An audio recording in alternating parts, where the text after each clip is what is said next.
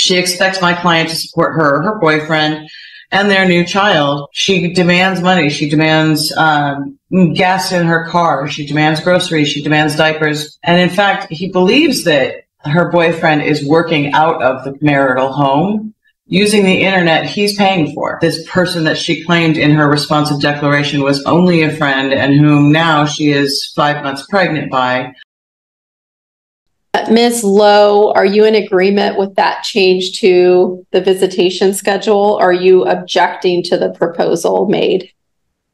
Yes, Your Honor, I agree. That's the schedule that we've been maintaining since we agreed upon separation. And it seems to be the healthiest for the children and working out the best. So I agree with the petitioner's amendment to not go with their original parenting plan, but follow with the week on, week off that we've been doing since separation. Okay. So, and I'm just going to make sure, and again, I know I'm kind of pinch hitting here, so I want to make sure right now we're still on motions for temporary orders, correct? Yes, this is the first hearing on this case, Your Honor. Oh, okay. So we are also asking that my client wants to return to the family home, and I can get into that argument in a minute. We addressed in the motion our request regarding temporary use and possession of the vehicles and property in their current possession, payment of bills. I think that was it, and child support. She in her responsive pleadings requested spousal support, although she did not make a specific request as to an amount. Your Honor, as to the marital home, my client did not agree to moving out despite mom's assertions that he did. The text messages do not reflect that he was in agreement with this option, and in fact, he never agreed to any of it. She demanded he moved out. She barked orders. She told him exactly how it was going to be, and that's what he was stuck with, or at least he felt that he was stuck with. He has a separate property interest in the home from an inheritance that was constituted the down payment. And Your Honor, the fact is, it's my client who can afford the home. She can't afford to stay in the home on her own. She's not working, and that is by choice. And she has since moved her boyfriend in. This person that she claimed in her responsive declaration was only a friend and whom now she is 5 months pregnant by.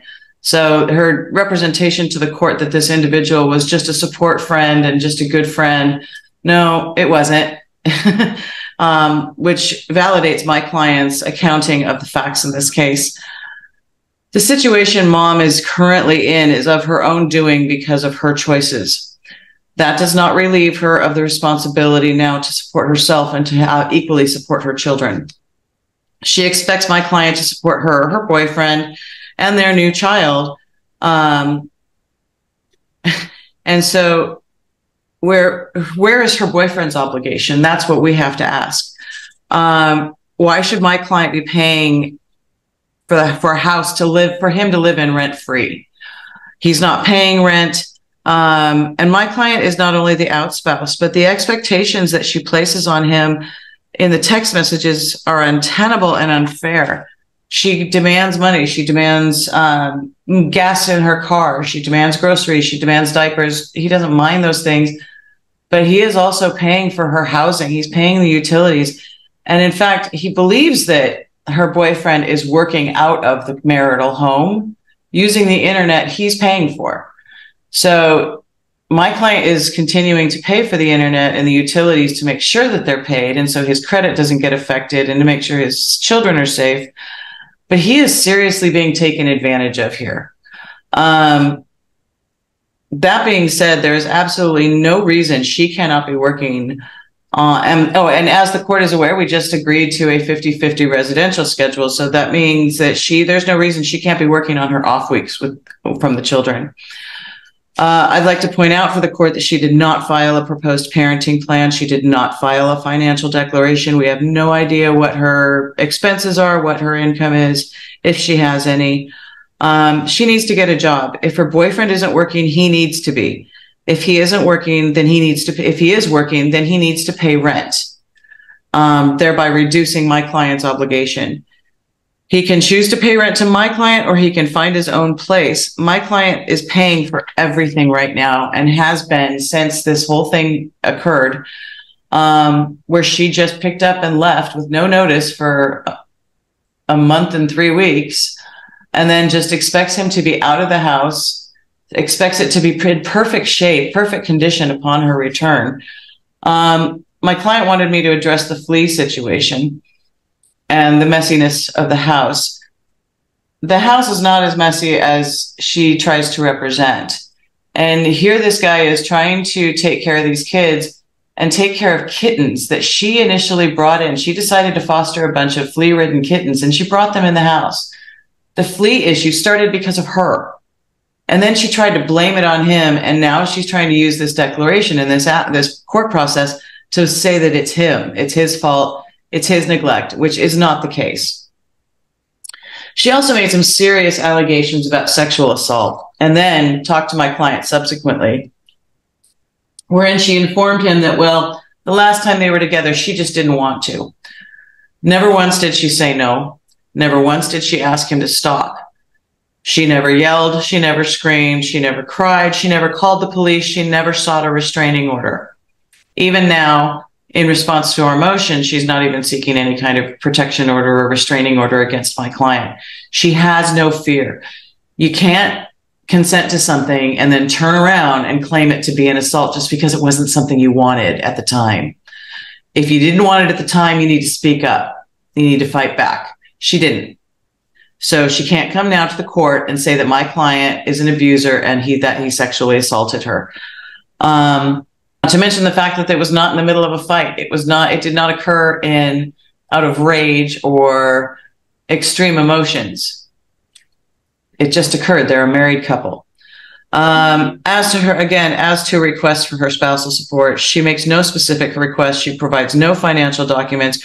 We have no idea what the status is of her boyfriend. And she is simply claiming that because they were married and during the marriage, she got to be the stay-at-home mom, she should continue to live that life of luxury just after it was her decision to end the marriage, and not have to support herself or equally support the children. So we are asking that our motion be granted, Your Honor. Right. Ms. Lowe, I have also received your response. I did not receive a proposed parenting plan from you, but I have received your response to the petitioner's proposed parenting plan. What would you like the court to know? Well, Your Honor, there's many discrepancies in the petitioner's responses. I would just like the court to know that we had a mutual agreement when I wanted to get divorced that he would move out of the house. There was abuse in the relationship. That's why I left the home, the marital home, during the time so that he could move out and it was safe. So when I returned, I have text messages showing that he knew I was at the airport. I was on my way home. He was preparing one of the vehicles for me. And originally he had said I could live in the marital home for a year. And then after I got back, everything changed. I am also 2 months pregnant, not 5 months pregnant. In regards to the sexual assault, I did cry. I did say no. I don't feel like it's necessarily appropriate for court, especially with me with no counsel, but I can't afford counsel at this time. I've done everything in my ability so far of filing TANF and filing for child support.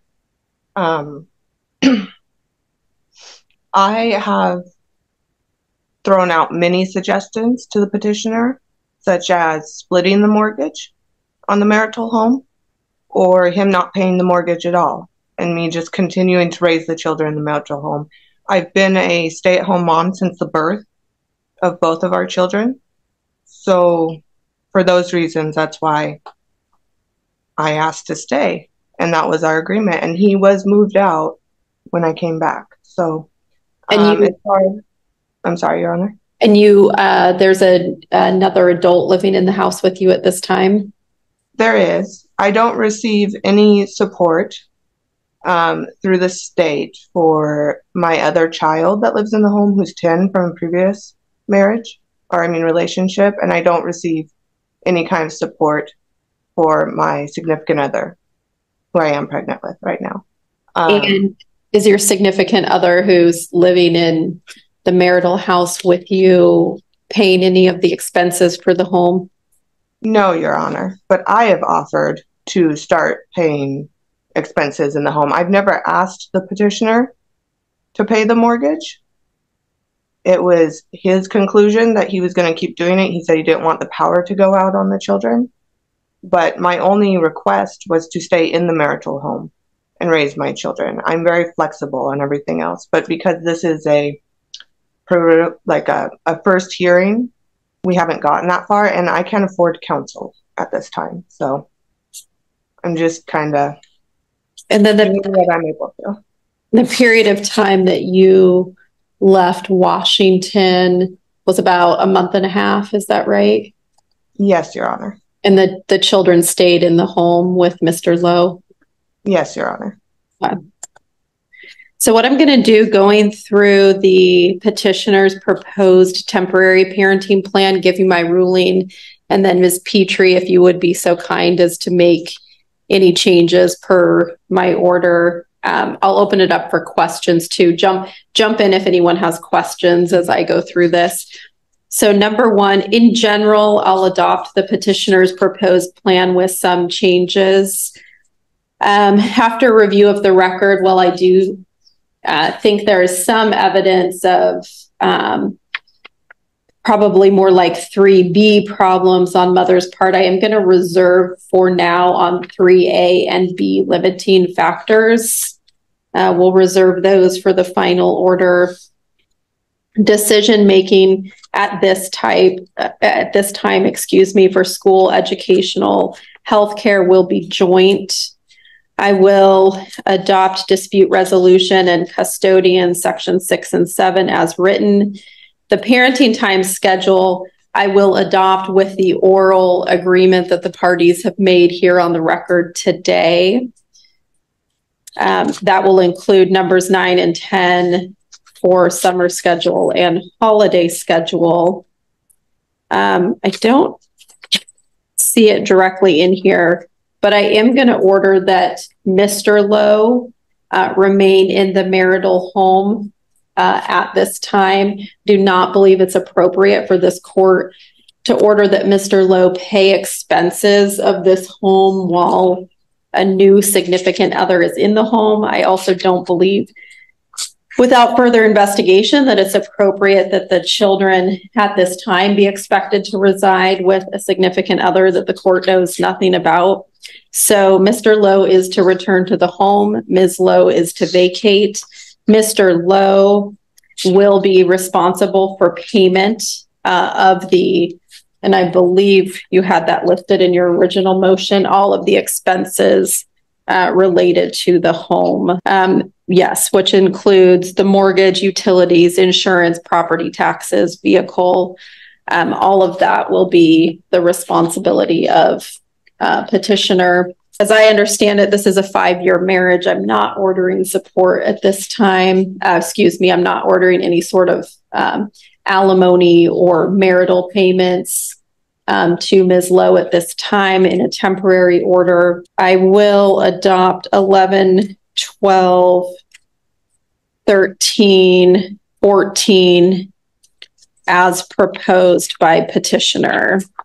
I'm going over to the temporary family law order that petitioner proposed. So I will adopt in its entirety then the temporary family law order, which does require that the petitioner or allow the petitioner to return to the home and stay in the family home.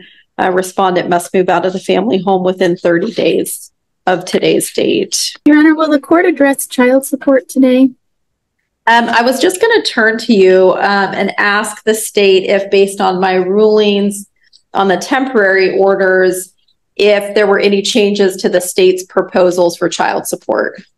There's not. The kids are receiving TANF benefits, and that I know that is a little more complicated because the statute prohibits a residential credit when the children are receiving TANF benefits.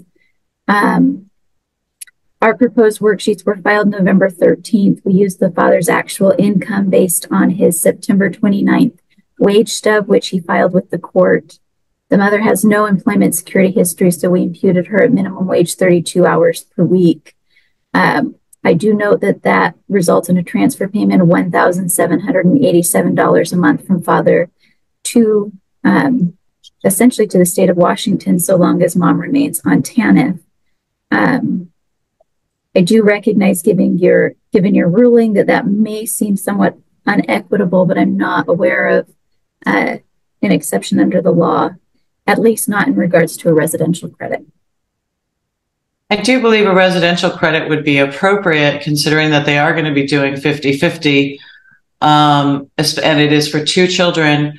I also would request that she be imputed at 40 hours a week. There's absolutely no reason she can't work full-time. My client certainly does, and he gets by.